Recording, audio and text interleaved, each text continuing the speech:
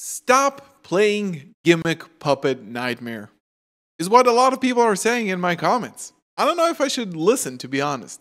I'm seeing a lot of people getting kind of tired of the Gimmick Puppet lock. Sure, Konami banned Branded Expulsion. It's gone. It's a little bit more inconsistent to do the puppet lock, but as I've shown in my previous videos, you can actually still do the combo fairly consistently if you have access to Cartesia and a way to Aluber or Branded Fusion. You actually make the combo with additional 2 negates. I've also posted my Copium Nadir Servant Maximus list that sends Bicephalus. It's a real lore deck, and it's actually a 1-card Gimmick Puppet lock. It's a lot more fragile, but still. Now, as a disclaimer, I want to start off by saying that I'm not protecting the Gimmick Puppet lock. Even though I played it and won with it in my national championship, it doesn't mean I have, stocks in the game or like any investment in it. It doesn't benefit me personally if people play it or if people don't. For example, in my last locals, I didn't play it, went 2nd place. It was really good, really fun, not a problem at all. Just to say that I'm not defending this, I'm trying to look at it in an objective point of view, just to show you that, it's not black or white. There are some things in between that you need to consider. Also, I think, just as a preface, that people want to win tournaments. This is why a lot of people played Mystic Mine, even though it wasn't necessarily ideal, and people were playing Mystic Mine outs in their main deck a lot. People still, in big tournaments in YCSs, played engines that protect Mystic Mine because it was just such a powerful card. I think Gimmick Puppet Nightmare is not as powerful as Mystic Mine, but you can consider auto-win strategies that are really strong as things that are favorable for bigger tournaments. Albion the Sanctified Dragon is basically what we have left in order to achieve any sort of Mannequin Cat-like effect. If you remember, Mannequin Cat has been used in decks like Sprite, for example, to summon out really strong endboard pieces like Invader of Darkness, Jinzo, Testudo Arid Newman, Archlord Christia, stuff like that, to the field if your opponent special summons something, and then basically lock your opponent out of playing. Why was this okay and this is not okay? I think we're going to break this down in terms of pros and cons and look at the alternatives. Honestly, I think the main reason why people are now saying you don't have to play Gimmick Puppet is the fact that now that it's less consistent, you end up on a much weaker board and weaker follow-up if you get stopped along the way. I'm going to challenge you on that. I don't particularly agree that this is the fact. If you end on a board that includes Albion the Sanctified Dragon, follow-up from the graveyard in the form of Aluber, and also 2 negates with Retribution to negate stuff like Bestials, and Mercurier in hand to negate things like Bell, how are you losing to this if you can do this consistently?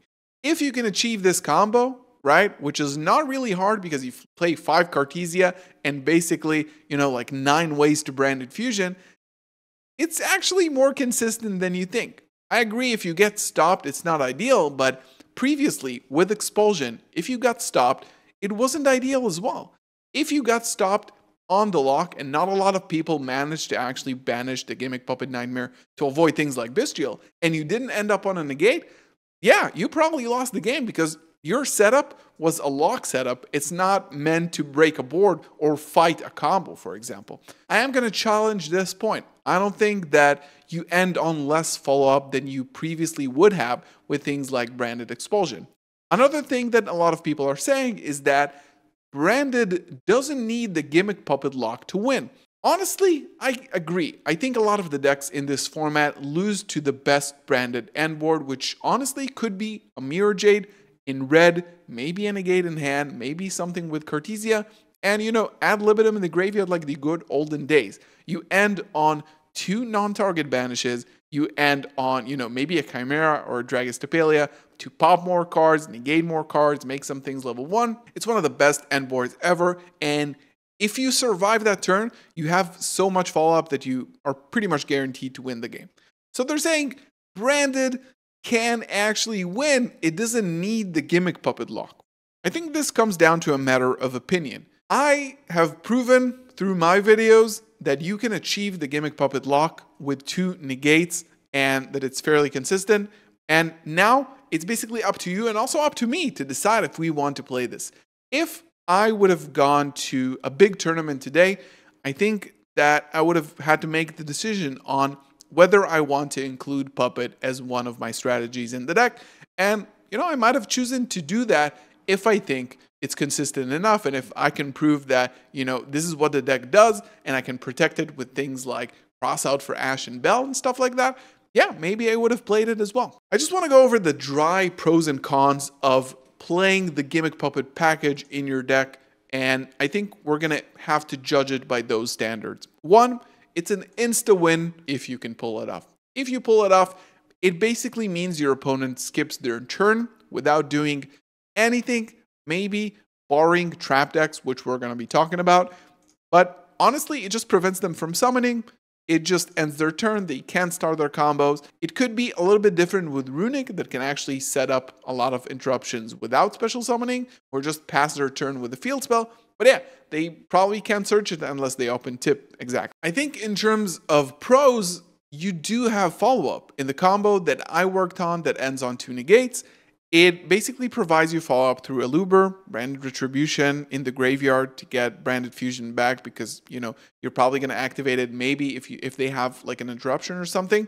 And you do secure follow-up because you manage to bring out Eluber back to the field, which searches for Branded Fusion, which basically means OTK. You already have around 5,500 or more damage on the field once you lock with Puppet. So, all you have to do is just get rid of the Puppet, and you usually have a lot of cards in hand to do that. Again, one last time I'm going to say it. I think the ideal line that only requires Quem or Cartesia and Eluber or a way to Branded Fusion, it's super consistent and it ends on 2 negates. No one can tell me that ending on Puppet Lock with 2 negates is fragile, inconsistent, or easy to break, because even if you open a Bestial and Bell, you don't break this setup. And honestly, before that, if your opponent opened Called by the Grave, usually it could have been enough if you don't have the double setup. And I think the most important part for people who don't want to play Puppet because it's toxic is the value that Albion, the Sanctified Dragon, provides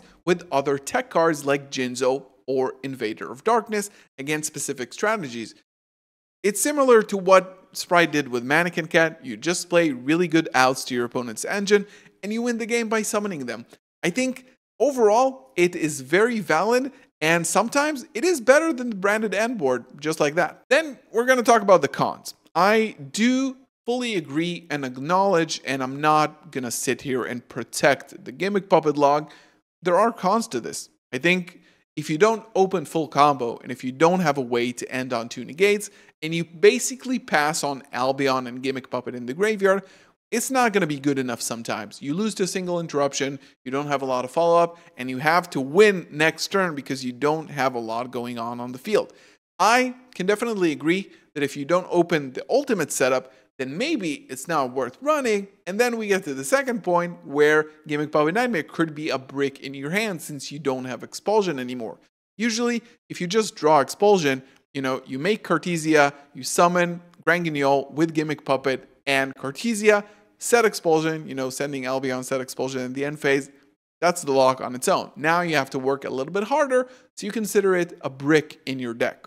And of course, the biggest point is that it's not fun and Branded doesn't need it. Well, it's true for a lot of the cases. It's not fun, it's kind of toxic, it basically means your opponent skips their turn, and Branded offers so much interactive gameplay that, you can play Branded and enjoy it a lot more in other instances without Gimmick Puppet Nightmare. So I think at the end of the day, it comes down to personal preference altogether. Even from my experience, I ended up going second place 4-1 in my last locals. I did not play a single Sanctifier target, no Puppet, no Invader, no Jinzo in my deck. Still, the deck performed amazingly. The deck build was kind of like sus, but still performed because the deck is extremely strong. So it ends up coming down to your preference.